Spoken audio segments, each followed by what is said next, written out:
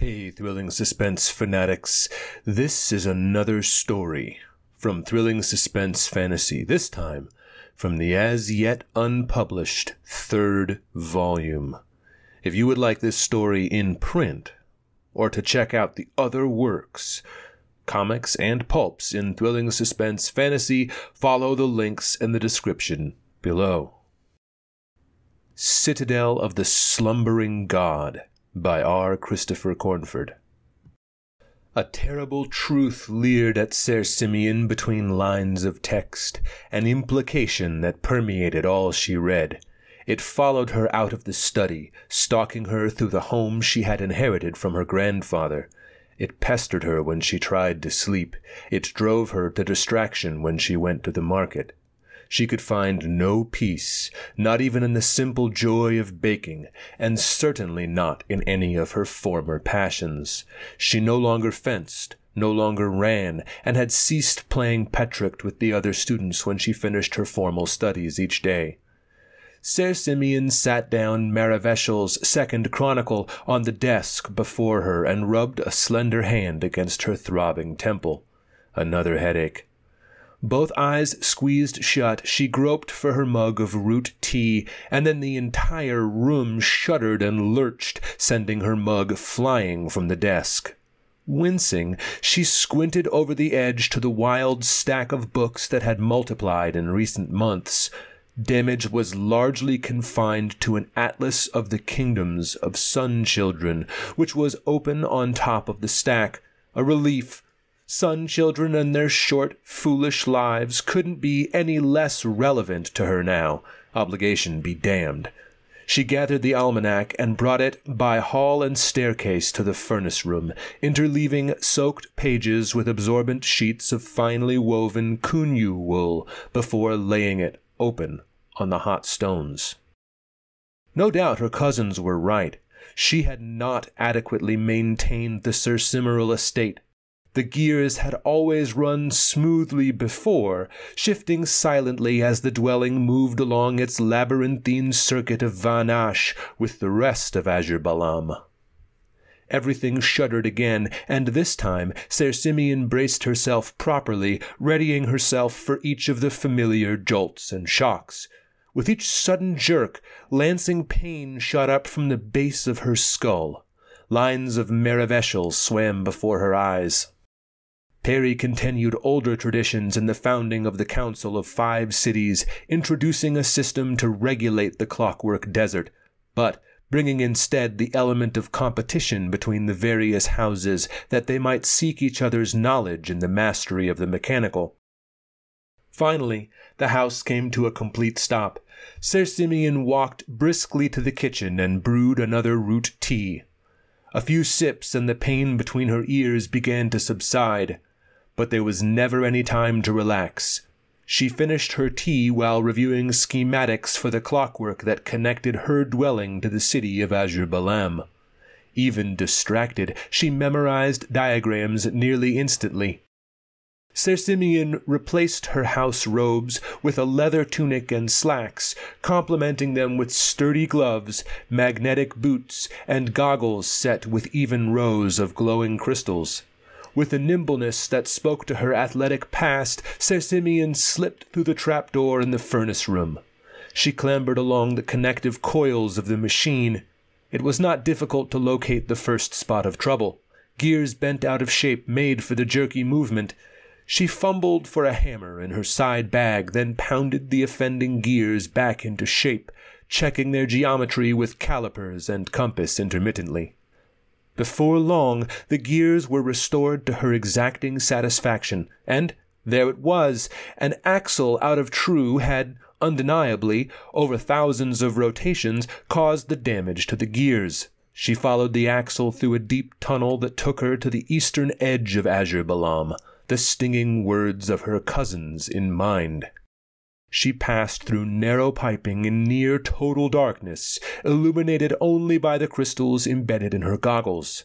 She passed through great caverns lit by mushroom patches, crawling along the underside of the pipes by their pale glow, and all the while she followed the sound of clicking and occasional bangs and thuds.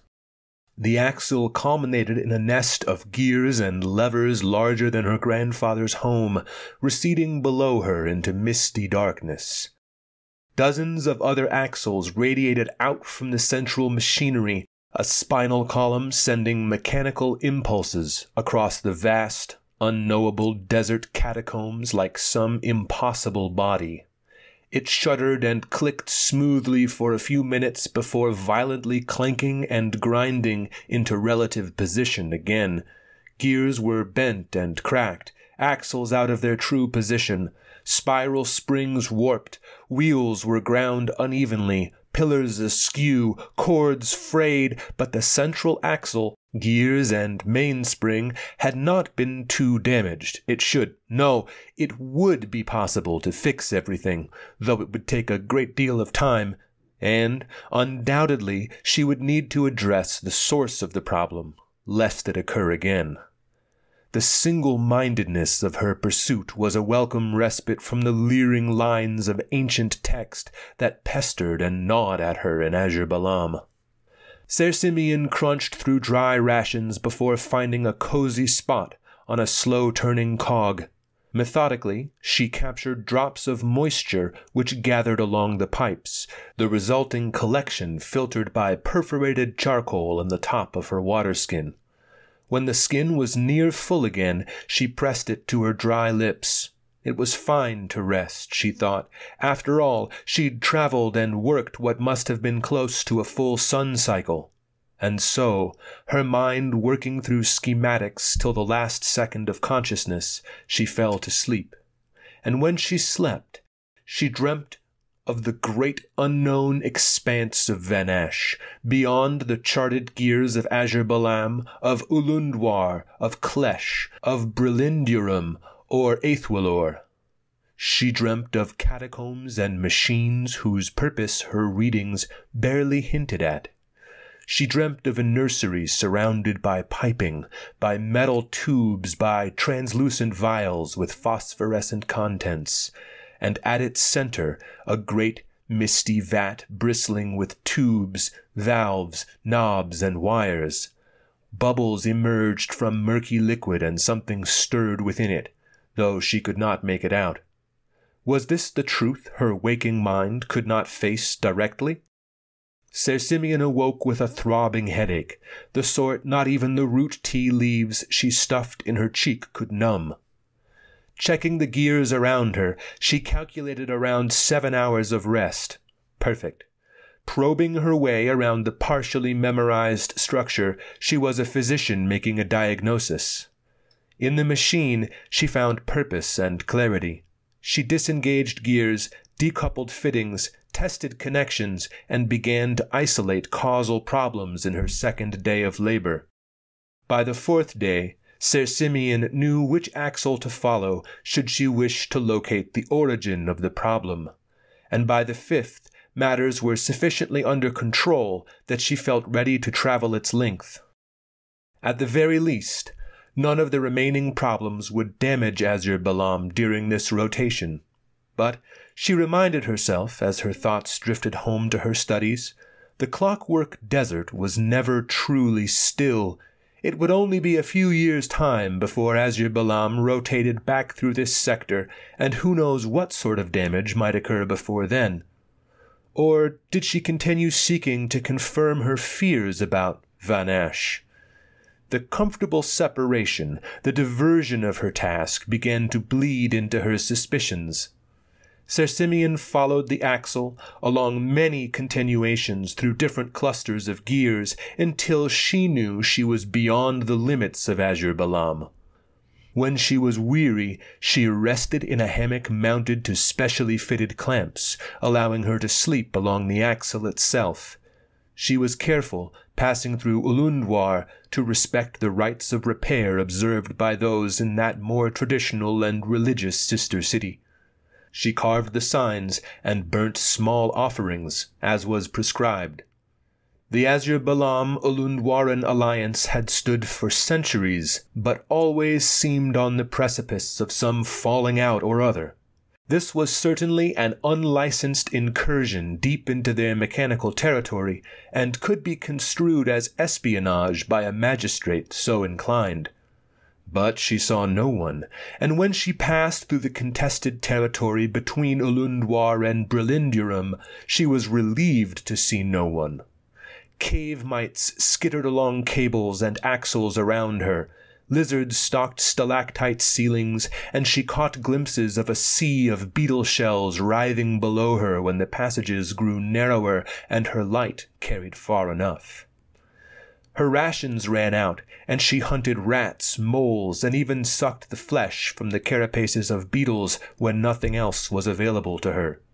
She learned to avoid eating lizards whose meat sat poorly in her belly and made her travel much slower.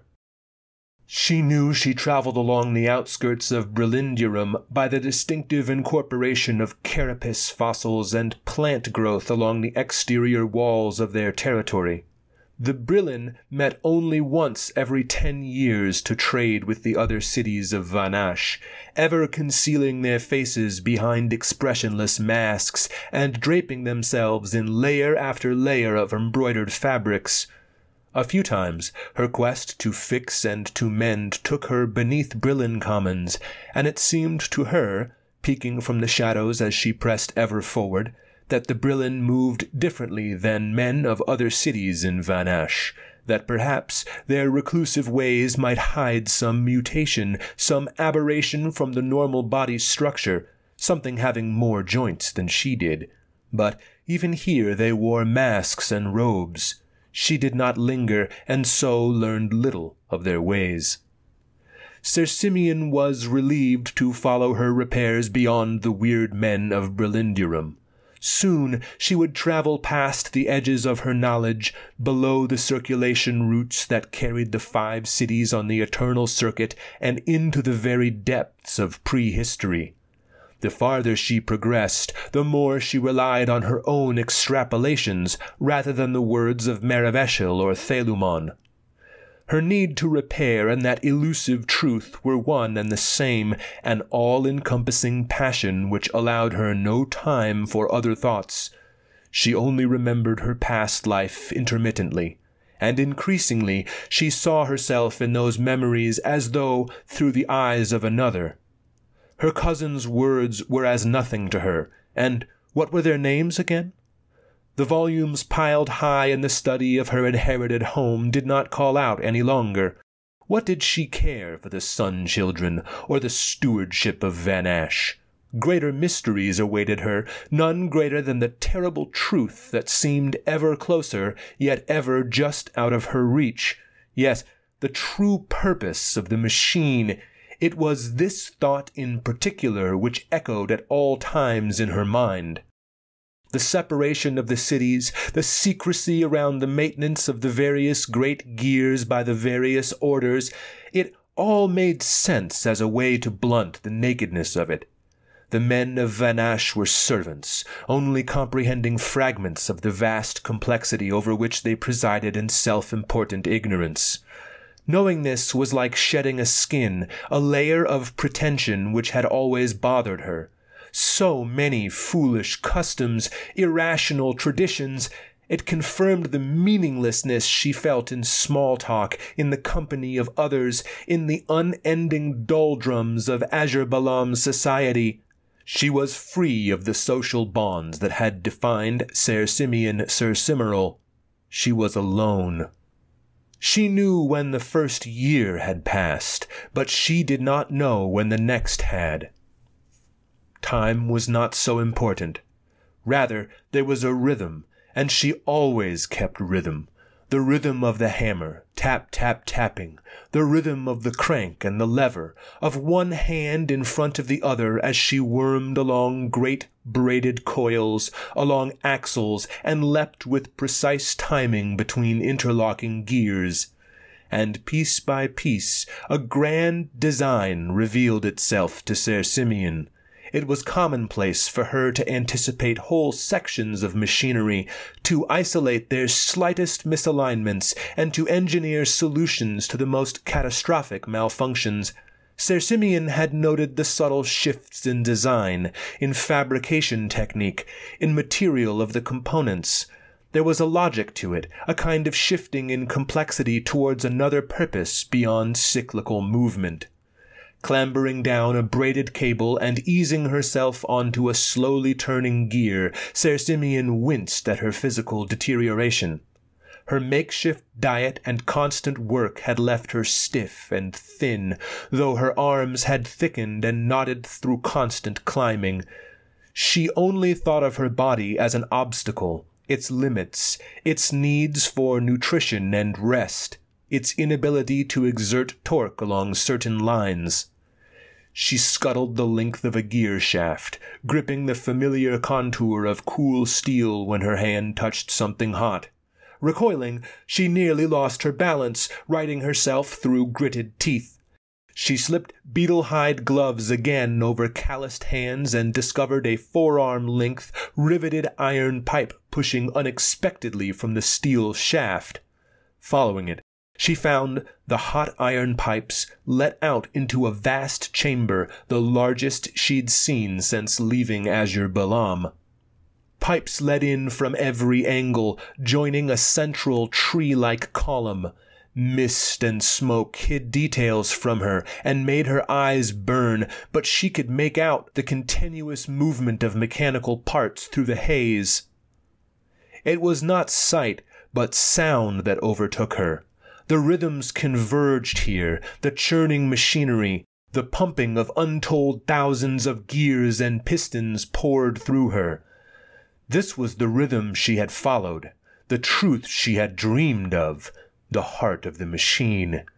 It pulsed and rocked her body, shaking her from her footing and pounding like another heartbeat through every fiber of her aching frame. The gaunt thing that was Ser Simeon scrabbled over the sea of hot metal.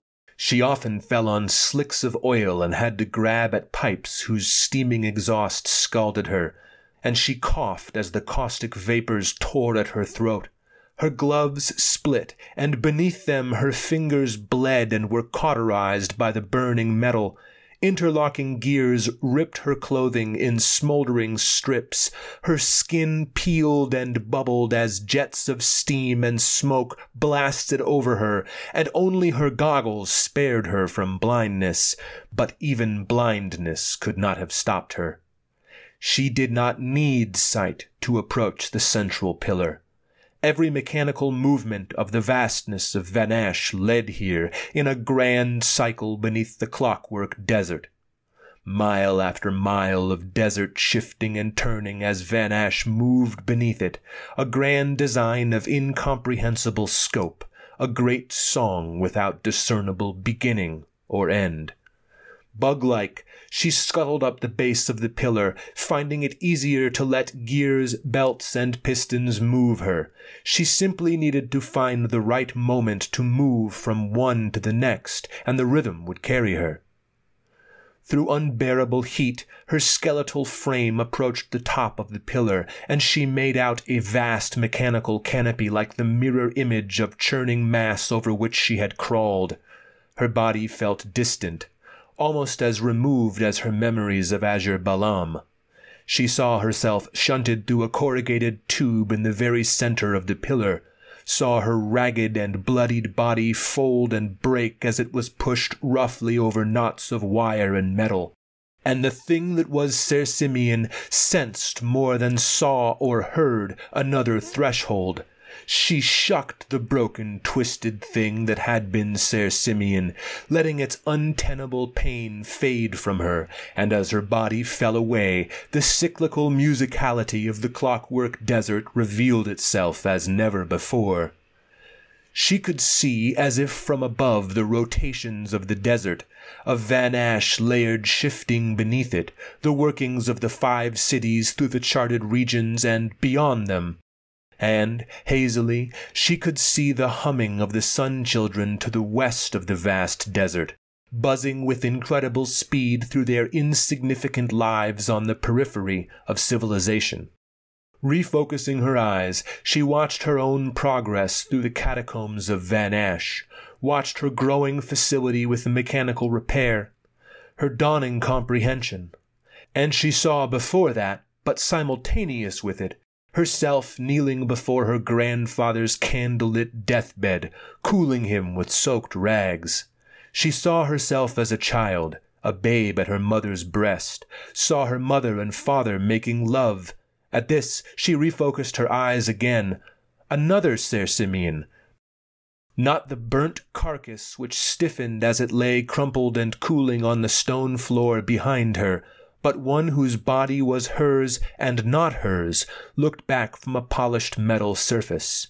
She was nude, her hair hanging midway down her chest. She was strong, more muscular than she remembered ever being, and somehow taller and less thin. A clean, strong hand raised up from her muscular shoulder and pushed the reflective metal. It swung easily inward, revealing a gleaming staircase which twisted upwards into brilliant irresolution. Ser Simeon ascended the stair, and as she put her weight on each step, grew more accustomed to this body which was her own now. Carefully, ever so carefully, she controlled the movement of her eyes. The merest glance cast kaleidoscopic visions of time before her in disorienting waves. Only the path directly ahead was stable and had the look of the actual about it. And so she moved forward. The stair led out onto a pavilion of white stone under the bright sun of high noon, and instinctively she made to cover her eyes from that dangerous brilliance, and yet pain did not lance through her eyes as it should have. Blinking, she found she could see a vast sky above her, a deep azure at its center. Faint wisps of cloud curled lazily above gleaming turrets and towers of copper and marble. She stood in the midst of a city unlike any she had seen. Wondrous vessels sat atop regularly placed stone plinths around the pavilion, and a row of gnarled, gray trees about her height erupted in blue, thick leaves. White marble buildings with curved doorways spiraled out from all sides of the checkered stone tiles, some of them reaching skyward with towers inlaid with green copper. Behind her, the gleaming doors swung to, shutting with a soft click in the copper hinges of a perfect slate cube. Ser Simeon was absolutely alone here, and she could feel it without knowing how exactly. Silence and stillness, and yet, underneath everything, the churning song of Van Ash. She listened less with her ears and more to whatever sense perceived the motions of the clockwork desert below her. It was easier than seeing, and less blisteringly incomprehensible than the visions of her own life and the lives of others that threatened to stagger her every few steps. It was easier to let her eyes not look at anything in particular, or to focus on the sky, whose histories were incandescent beauty. The sound led her easily to a large multi-domed building 2 stories tall. An arcade of columns supported arches at regular intervals along the stone wall, revealing an open courtyard within. Gentle curlicues of azure reflected from delicately cut, shallow pools, tracing their way to a central tower bristling with smoking chimneys. The curling smoke and dirty metal was a jarring contrast to the tranquil water garden. The song was louder as she approached, the bright clatter of machines echoing from the stone walls around her. She stepped into the shadowy arch of the tower, feeling the hot gusts of exhaust, smelling oil, coal, and fire immediately. Blinking lights twinkled in indecipherable patterns from the darkness within. When she thought the daylight would extend no further, the floor lit below her. An orange glow followed her every step, illuminating dense clusters of piping and wire on all sides. Every angle, every bit of machinery joined a vat in the center of the tower. It extended upward into further machinery, 1,000 more blinking mechanical eyes flickering in the pitch darkness above. She placed her palm on the glass surface of the vat, and it was warm to the touch. Something stirred. Bubbles rippled from and around a form in the murk, wires and tubes extending upward from its tenebrous mass. The song had its climax here, a clear development of the great pillar she had ascended to reach this strange city. From her hand radiated possibilities, variations of the song she had heard, and before her eyes came a wild, grand vision. Rectangular towers of glass and metal jutted from stone streets, and gleaming chariots of steel hurtled at impossible speeds, propelling themselves by some unknown fire. Steel birds full of sun children ripped through the skies on rigid wings, and everywhere the sun children built and built. Great masses of them worked like bees along conveyor belts to assemble, and some worked in more familiar ways, digging, hauling, demolishing. Unlike the visions of her past, and of other pasts and moments of the present, this was a futurity. Through this slumbering, submerged body, she was glimpsing the age of machines. Ser Simeon sat in darkness, the light from the floor panel fading with her stillness. Vanash was the engine of history, capable of ushering in an age of prosperity and plenty the likes of which were beyond all ideation. All she need do is find the right time, the right moment to wake the slumberer, and its dream might be realized. She lay on the tile and closed her eyes, letting the song envelop her, sinking into its grand pattern. The end. Well, Thrilling Suspense fanatics, now you have it, some truly weird fiction to be published in Volume 3. And this tale is at the center of many other stories. The center of Vanash, the center of the machine, and at the center of events which threaten to change the world of Merku forever. Remember to check the links in the description below to back my Kickstarter campaign for Thrilling Suspense Volume 3. We're unlocking stretch goals now. Take care and have a wonderful rest of your day.